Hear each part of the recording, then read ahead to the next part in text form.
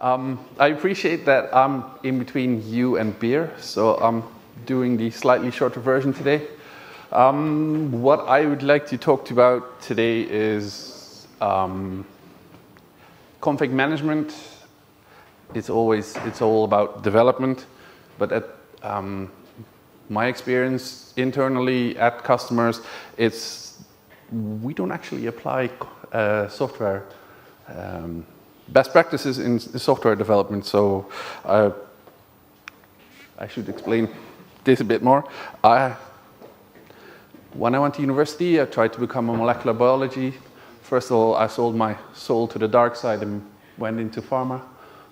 Then I sold my soul to the dark side to become a dev, to do bioinformatics. Then in the end, go into academia.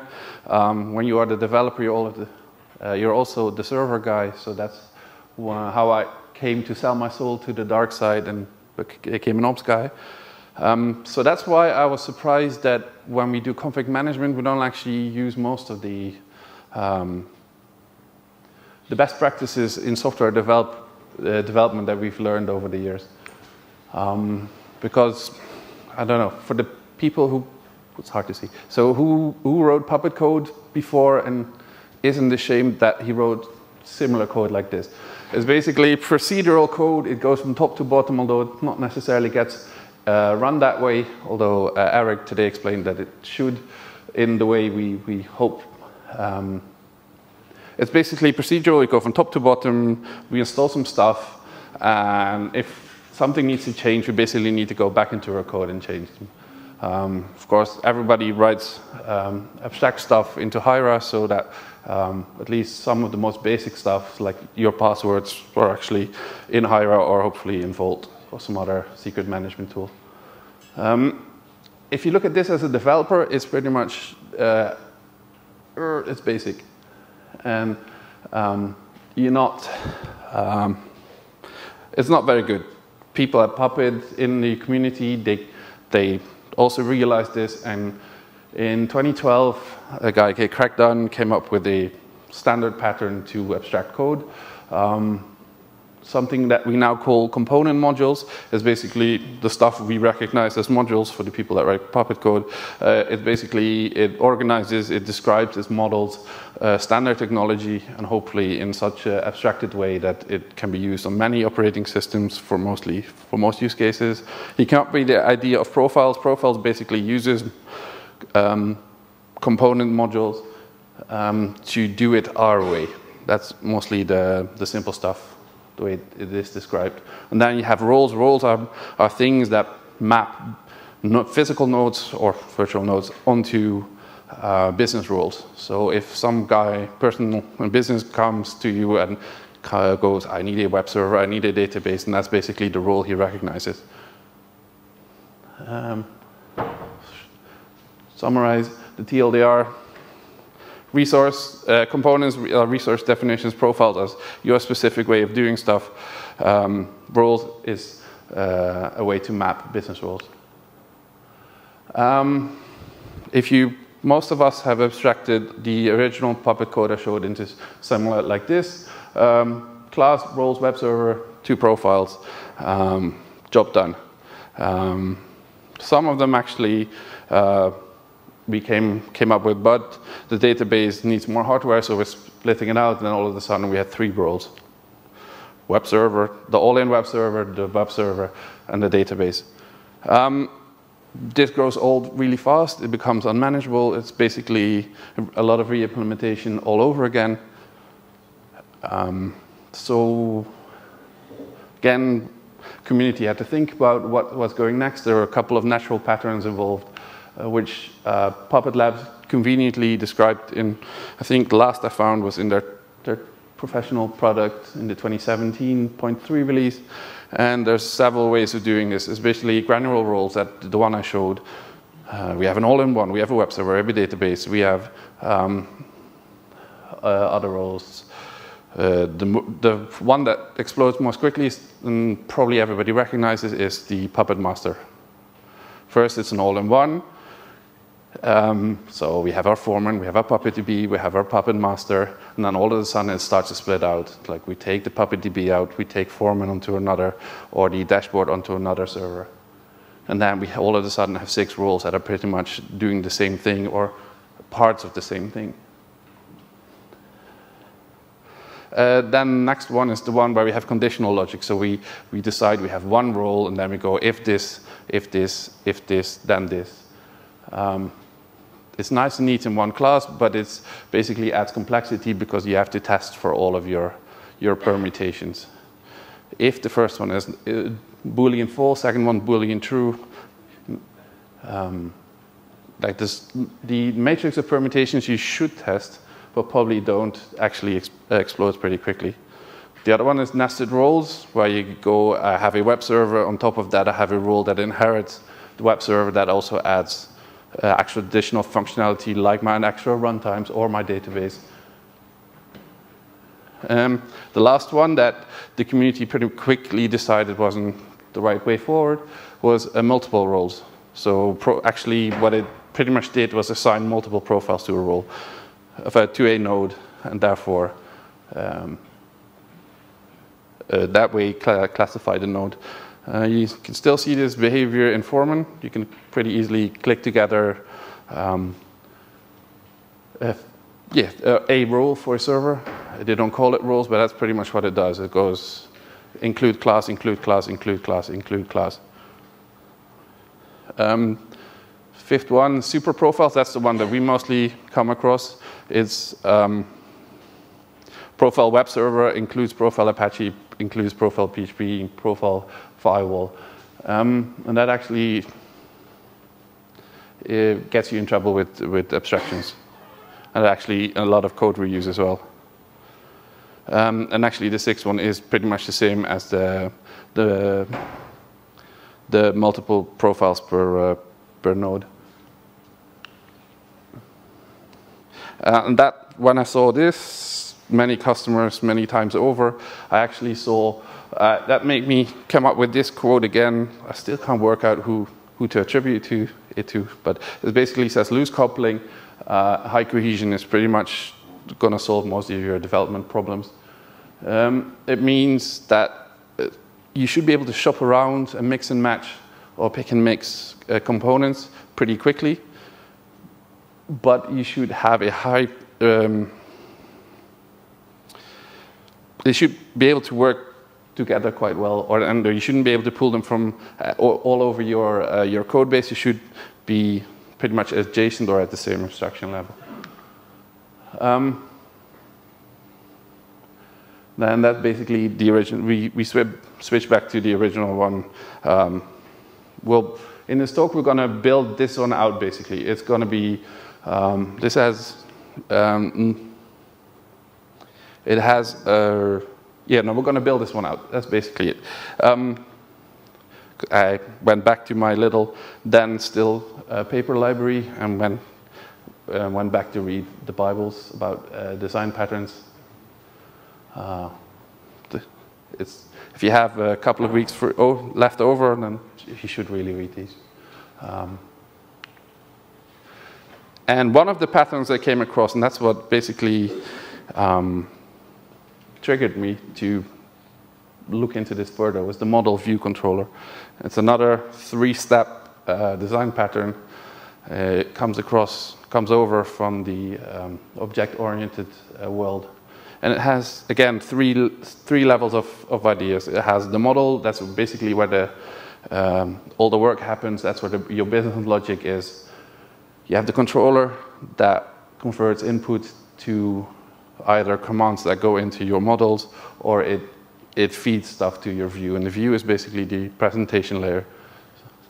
If we TLDR that one, it's model does your heavy lifting, your controller does your logic flow, and your view does your consumable render. And that, if you compare the two TLDRs, they get pretty close. We have a model that maps quite nicely onto components. We have our profiles that sort of map onto controllers. And basically business role that maps pretty much on of a consumable thing that business recognizes. It's not necessarily the actual view that you recognize from model in your view. So it's a model of a form that gets rendered or a table that gets rendered, but it's something that the business recognizes. And as I said, it's taken from object-oriented programming. Pretty much any language does it now, except for the functional fans out here. It uses objects and classes. Objects are instances of classes. And you can pass around lots of stuff. You have encapsulation, you have inheritance, you can even have polymorphism, which is, it looks a lot the same, but it's a different version of it. And you can actually recurse through stuff, which is something that when I wrote this originally, Puppet couldn't do still. And why I'm introducing object-oriented stuff? Because one of the major principles in object-oriented is the S.O.L.I.D principle. And it's an acronym of 5 design principles that by themselves are things to aspire to, but as a whole will make sure that your software is designed understandable, flexible, and maintainable. So next we'll walk through the 5 steps. So as I said, it's an acronym. The S stands for single responsibility principle. We have the open and close principle, list of substitution principle, and some other stuff. So let's review those in a bit more fancy way. The single responsibility principle basically says we have a class should only have one and only one reason to exist or to change. So if you look back at our original old school Puppet code, we pretty much see immediately this is wrong. If my PHP, if you decide to go from MySQL to Postgres, my class needs to change. If you go from PHP to some other runtime, my class needs to change. And that's weird because I just run an Apache. So why would I need to go near my code that does install Apache to update my database? It makes no sense. So we have, and that's basically the first principle I already showed. We split it up into stuff that is no longer, well, that can be logically split out. As, for instance, my MySQL database is probably the first thing to go from your web server, because when people show up, that's where your load is going to be. The next principle, open and close. And this is where object-oriented reasons for Puppet go off the rails, because of course Puppet is not an object-oriented language. But let's see how far we can get. You should be able to extend any class without modifying it. You should be able to extend the behavior of a class without actually having to modify it. In object-oriented stuff, it's pretty easy. You have abstracts, you have interfaces, you have inheritance, and that's how you sort this out. In Puppet, as I said, we don't have any of that. So first of all, this is my profile Apache. We go in and basically, we go in and we modify, it's the last 2 lines basically where we're focusing on. Anything that could change for some reason. For instance, I run X websites on my server now, n+1. I need to add it, and that's basically easy to do now by using using the defined types that are in the modules, and basically adding another one. This means that we actually take it out, the vhost, we take it completely out of our Puppet code, and we stick it into YAML, so the compulsory YAML programming slide. And what we see here is basically the definition of all my vhosts. It's a horrible intermediary, but I would like to show it. And then we basically will build towards a situation where we take all our YAML back out, or most of our configuration back out of YAML and move it into somewhere else. This doesn't work because now we actually have everything in YAML, and then stuff like environments becomes really hard to maintain, Because the only way I can get this from dev to UAT is basically copying this whole tree into my next environment and then grabbing and setting hopefully all the variables that are necessary in my production server. So actually we break the environments principle in Puppet here if you start doing this.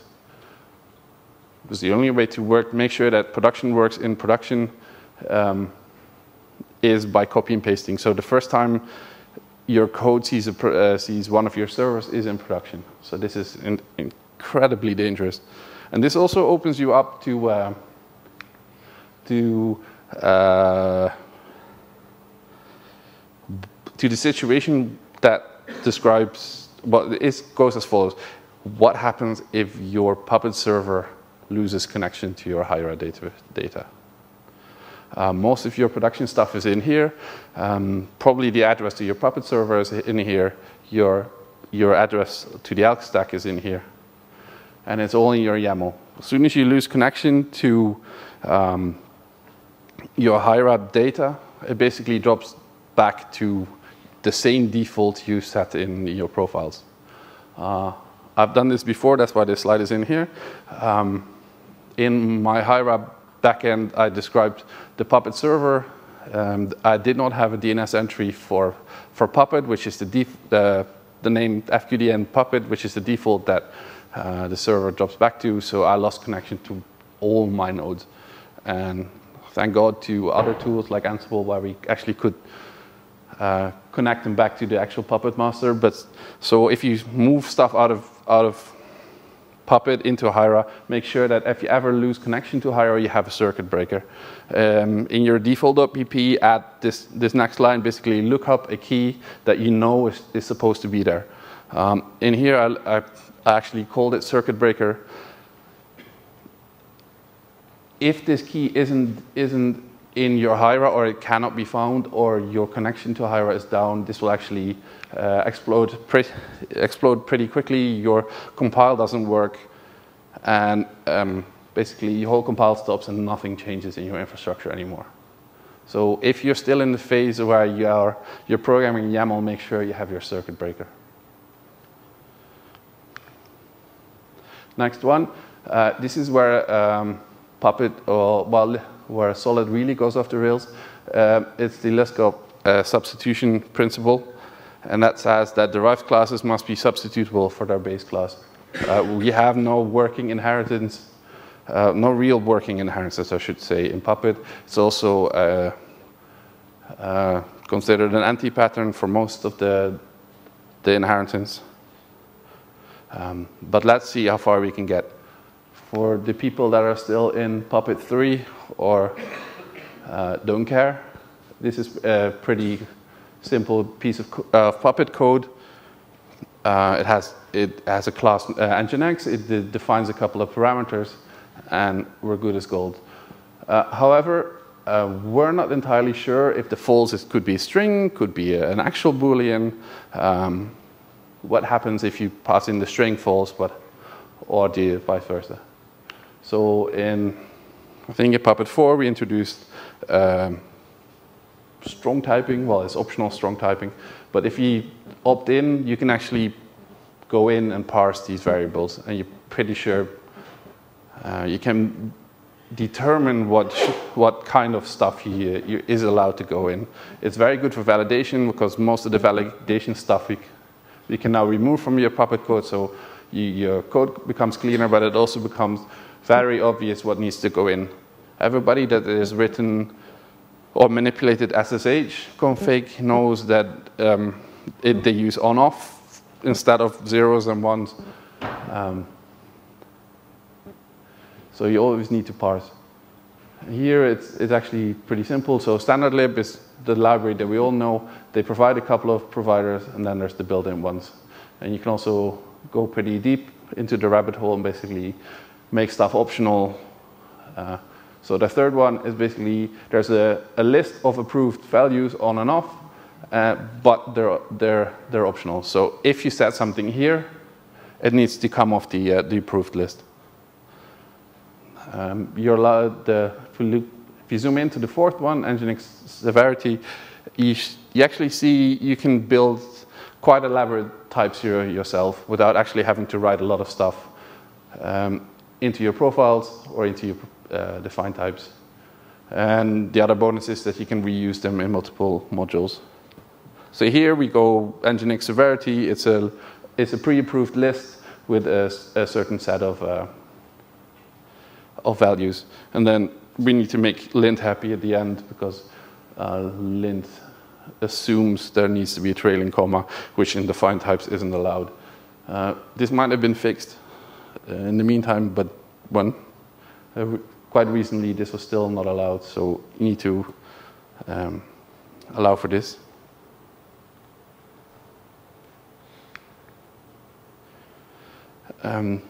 Next one is the interface segregation principle. Make fine-grained interfaces that are client-specific. The other way to say this is basically don't repeat yourself. If we look at the Inuit's code base and I grab for Apache vhost, I find about 75 instances of this. If I need to modify the way we do vhost, I basically need to go through 75 classes and fix them. This seems daft because it sounds like a lot of manual labor, plus manual labor is error prone. And the other reason I mentioned this is relations. So to me, it sounds weird. So that we actually allow profiles that have nothing to do with Apache to call directly into the Apache module. We all discussed that we should use profiles. So we have a profile Apache that if you go to bigger places, individual teams are probably responsible for these profiles. So some team, if you go into corporate structures, we have a web server team. The web server team is responsible for your profile Apache. We'll have another team that wants to run in Apache. So it needs to request, well, no, it needs to and it wants to use the profile Apache again. That's the approved way our company runs Apache. So we include that. But then again, we're allowed people to go basically into module Apache again, bypassing the entire web server team and install a vhost. I might do it the way that is described somewhere in a document. It might not be. And then you either have to have people digging through commits or digging through codes for the approved way of doing things. Or in worst cases, we have the web server teams assumes everybody does it their way, change something, and then all of a sudden, weird places of your Puppet tree start breaking. So we shouldn't actually allow people to go directly to the underlying component modules. But that means that we actually only should allow people to have call defined types in profiles. So we should wrap the defined types that are in component modules that are commonly used, wrap them in another defined type in your module, in your profiles. This is a simple relationship tree that you can build off of most of your Puppet runs. This is a very simple one, but if you make one right now on your Puppet tree, I'm fairly sure you end up with the Death Star of complexity, whereas stuff calling into different layers of abstraction that don't belong there. So building on that, I no longer want to see create resource Apache vhost. I want something that basically says if profile Symfony, that's the way we install Symfony applications, and in that profile, I want to install a vhost. And in that vhost, we basically call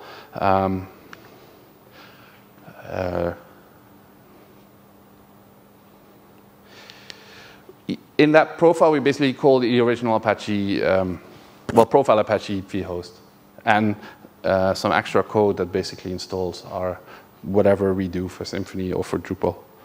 Other frameworks are available.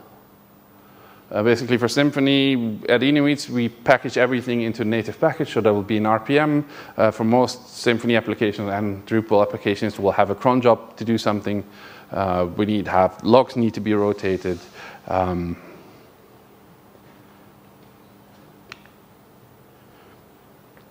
And that actually brings us nicely to the next and the last principle is the dependency inversion.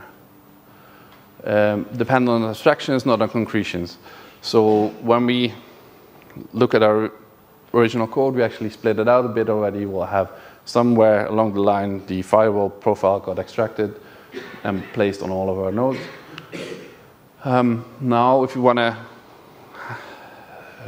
we also abstracted PHP because Apache and PHP shouldn't be linked. We have enough applications in our infrastructure that basically run headless PHP applications, which you probably shouldn't, but we still do it because you can. So there was no reason, for a long time, we actually, on the nodes that had no reason to have an Apache, we had Apache server because that's basically how we got PHP on a node. So we abstract it out, and it also allows us to actually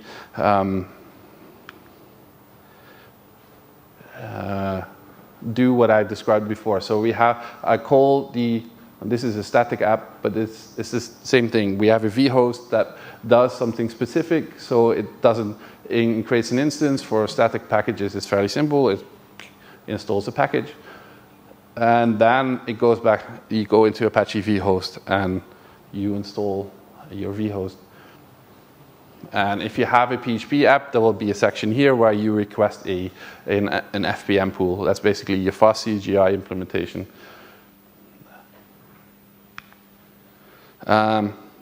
If you go back in there, even your define types can call define types or should call define types. It does your logging. It does installation of other stuff it requires. Simple for PHP, it's important. Well, it's PHP, so it needs some form of caching. And since FPM is an instance of its in a pit of its own, we need to have independent cache clearance. So here we actually have another the define type calls another define type that basically installs some configuration about how to clear a cache. And at the bottom we see we want to ship our logs. A FPM pool creates a big log. We want to know about the log. So we call actually in our case, the profile base, which is a horrible name. We might as well call it core. But that's where we... Sorry. No worries. Is it beer time? Not yet. Okay, almost. So yeah, so here we see we actually... Even in a define type in a profile, we call another define type in another profile. But we stay at the same level of abstraction, so we're all good. We're actually way out of time. So it is definitely beer time. So if we look at the conclusions, we can apply S.O.L.I.D somewhat. The numbers are pretty may change in whatever you're using, but we can use some of it. Some of it we can use not rigidly, but we can at least agree that something should be convention over configuration. So we can agree that profiles shouldn't call profiles, but profiles are allowed to call define types in profiles. So as I'm a converted PHP programmer, this is the book that basically it's written by a Belgian guy. It's self-published on LeanPub. And it walks you through the 5 principles I basically described right now. Yes, so it is heavily PHP, but it should be readable for most ops guys. And that's basically me. You want to complain that I send you to beer too early, then email, Twitter, email, and my phone number, which is turned up. So yes, thank you.